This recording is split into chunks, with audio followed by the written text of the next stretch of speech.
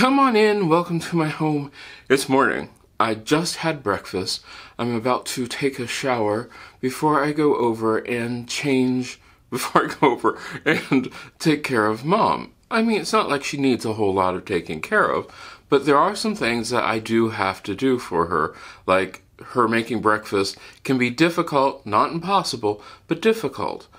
And then there's also the big thing, which I hadn't even thought of until last night. So last night, my cousin calls and says he and his wife are coming down at the end of the month. And you're like, well, that really doesn't mean a whole lot because, families are now vaccinated, yes. And they're visiting each other, yes. However, in over a year, this is the first time that the family has been down, that any family has been down. And this is amazing. And when I realized that, I actually stood there at my place, not at Mom's, and cried. I ugly cried, I'll admit it. Because it was such a relief to finally have somebody else coming down. I am not saying in any way, shape, or form that Mom has been difficult to work with, really. There have been problems, though. One of the problems is she's depressed. I mean, nobody comes down. She can't do anything. She broke her arm. Was she like this before she broke her arm? No. That's the big thing. No. And that was the moment that I realized how absolutely draining this whole thing has become, not just to her, but also to me. Because my whole big thing in all of this has always been to try to keep up her spirits, to try to show her how she's doing much better, which, by the way, she is doing way, way, way better, and that's really great. And so I would go out of my way to cheer her up, to make sure that she saw that things are progressing, that sort of stuff. And I would do anything that I could think of to make sure that she remembered that. The problem was, I forgot about me. Now, on the surface of this, you might think, well, that doesn't make a whole lot of difference. Well, it sort of does. Because what you have to think about is the fact that if you are a caregiver, no matter what kind of caregiver, kids, spouse, whatever, and you don't take care of yourself, that can be an issue. That can be a really big issue. And like I said, once I found out that they were coming, I was so relieved, and yet felt so guilty about being relieved about that. And, I mean, there's so many different emotions in this, but the big thing people forget about is they forget to take care of themselves while they're taking care of the person who they're supposed to be taking care of. If you've ever been in an airplane, you've probably heard the emergency the crash landing speech, which says, in the unlikely event of an emergency, an oxygen mask will drop down from the ceiling. Please place the oxygen mask over your nose and mouth. In the case you are traveling with a child or a person who needs to be cared for, please place your oxygen mask over your nose and mouth first, and then assist those who you are accompanying with their oxygen mask. Thank you for flying. The reason is, you need to take care of yourself first, and then you can take care of the person that you're taking care of. Because if other people have to take care of both of you, it's going to take extra time. But if you take care of yourself and then take care of that person, then there's enough time for everybody. And that's a big thing to remember. Now, if you go online and you look up self-care, there are a lot of things for self-care. Everything from yoga to meditation to gardening, dancing, whatever. However, the problem is, what is self-care? Are all of those things right for you? And my answer is, I don't know. I mean, is meditation good for you? Is yoga good for you? Well, only you can give me that answer. Only you can give you that answer. Just because some self-help guru has told you that this is what you should be doing for self-care, that doesn't mean much. It just means that somebody wrote something down because it worked for them. Just remember, your self-care has to work for you. If it doesn't, then it's not self-care, it's just you doing what somebody's told you to do, which might actually cause you way more stress. I mean, sitting in a room with incense and gongs and crystals might do nothing for you but stress you out. So that's something to really think about. think about, will this really and honestly work for you? Sitting out on your front porch enjoying nature might actually not work if your front porch is a mess and the nature you're enjoying is machinery and it's really loud and it's not the peaceful sereneness that you were expecting. So it doesn't really become self-care. In fact, it just becomes sort of stressful.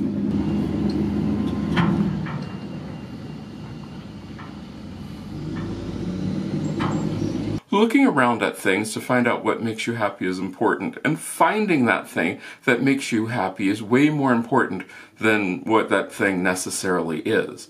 Because the important part about this is, as long as you are not harming yourself or anyone else, or you're neglecting the person that you're supposed to be taking care of, it probably is self-help. So that means don't fall into the trap of, well, self-help can only be one or the other.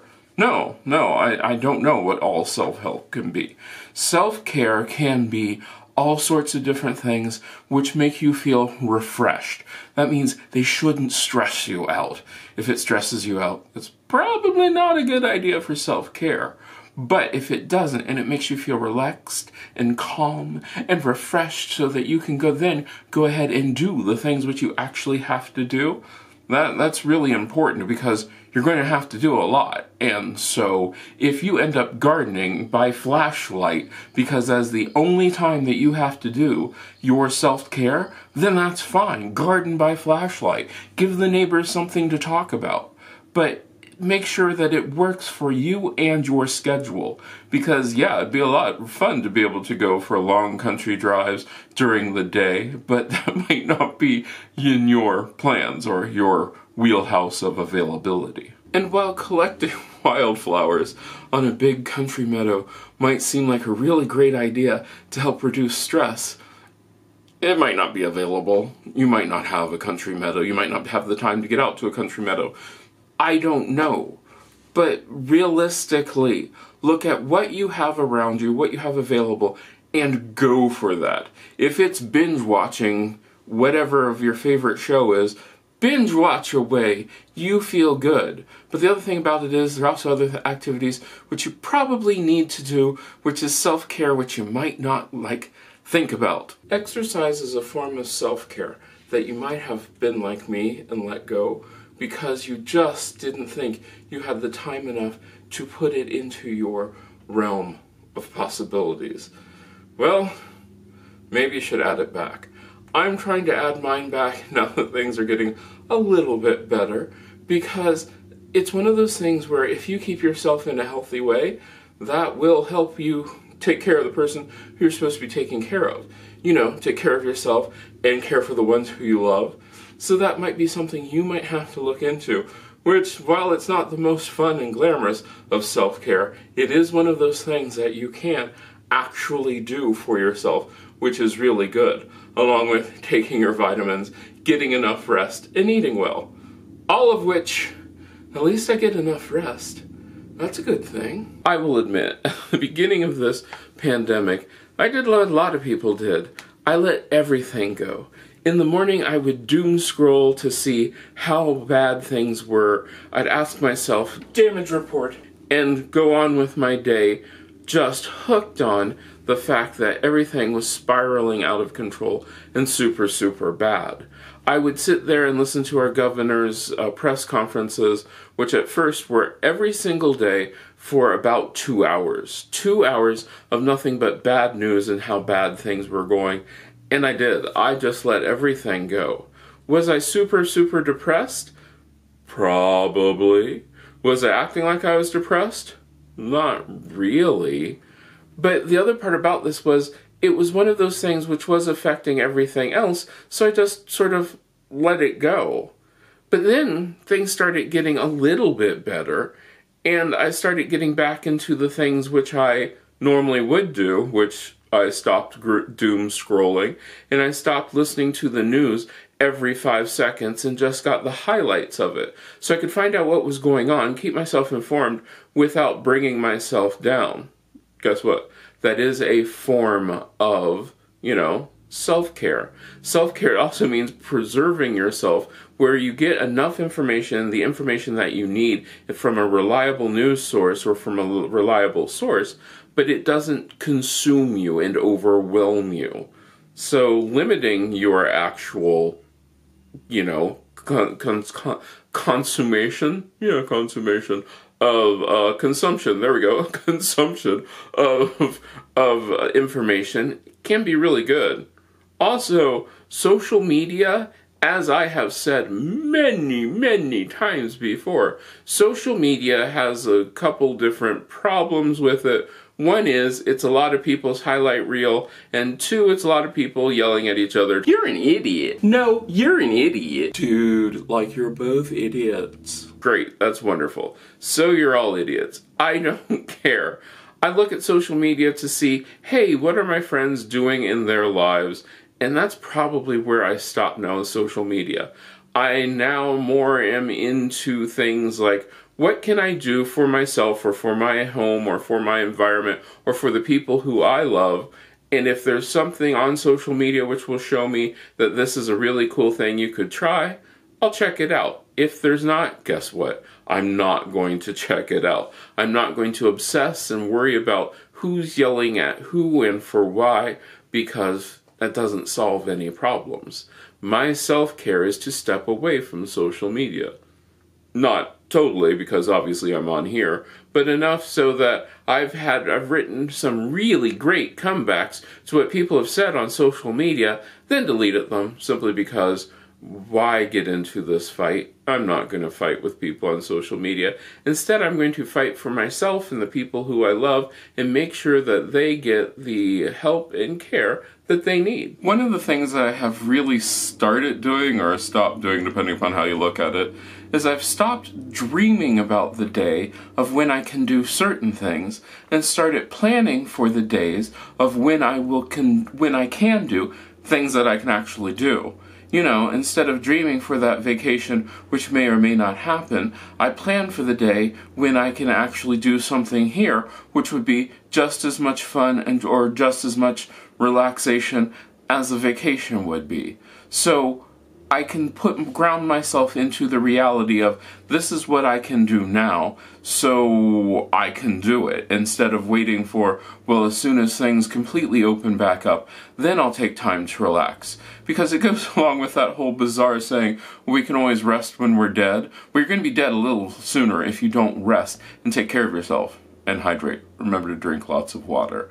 But yeah, plan for what you can do now. It is something to look forward to in the short term, not the long term. Don't plan for something that you don't even have the money for, because that's a dream. If you're saving up for it, yeah, you're planning for it. If you've made moves towards it, yeah, but you might need things that you can tangibly do now. Unless that is what you only want it to do. But when it comes to self-care is really coming on to the things that, can you do this now? If you can't, find something, because you might need that self-care a little bit more than what you think you did. Which is what I found out, at the beginning of this, when I told you that my cousins are coming down really soon, and I realized how absolutely exhausted that I was, because I need that rest. I need that moment where I can sit back and say, hey, it is time to recharge. So yeah, even if your big thing is just changing the light color in a room to something which makes you happier or more relaxed or whatever.